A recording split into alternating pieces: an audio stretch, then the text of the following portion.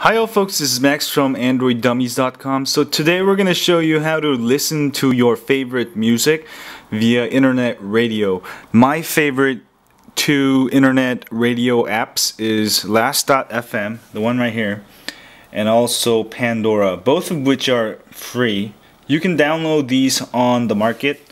Just go to, let me drag this here, just go to market and search for Pandora, Pandora. Alright, and you'll find Pandora right there. Now I've tried this on like my Korean phone and it won't show up for some reason. If that happens, you might have to manually install it. Hopefully not. But most US phones and Canadian English phones should bring it up. And for Last.fm, you'll see it pop up. Whoa. Yes, that's what I meant. If it doesn't show up, try just Last. Oh my god. Oh, there you go. So get those two apps and let me show you what they look like. So whenever I go hit golf balls, I'll turn on Last.fm or Pandora, and you can log in. Just you just sign up once, and then and then I got my radio. You can do a search for your favorite music. So I did heavy dubstep because that's what I like. So, and I got other things, and it'll randomly pull those music, with that tag. So it's gonna play real soon here. I want to turn it too loud here. Oh, here we go. So play, and it'll just keep pulling random internet music. It's not really internet radio because it's already, well, try again. It just pulls different music that, but it's free, It's a great way to listen to music. So, right? So I got that one, and then let me show you Pandora also. Pandora, you also gotta sign up. But it's free. Ignore this. And then, this way you don't have to, whoa, force close. That can happen sometimes.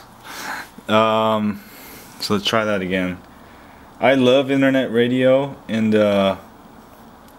you know what? I'm not gonna be able to demo Pandora today, but Pandora's actually better, in my opinion, for streaming, because when I get worse signals on my phone, I can stream it on my Pandora. Actually, I can show you on my G2, since my G2 or D2 Droid 2 since bugging on me. So I'm gonna go. Oh, it's working now.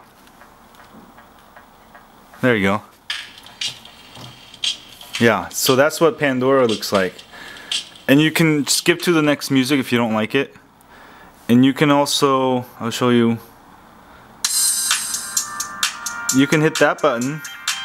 And then I like to listen to the Eagles also, or these other things, and I like some Blue Train by John Coltrane for my jazz, so I can go there, listen to it, and then you can add different artists or genre or whatever and listen to it, and you can even rate it. Oh, I like this.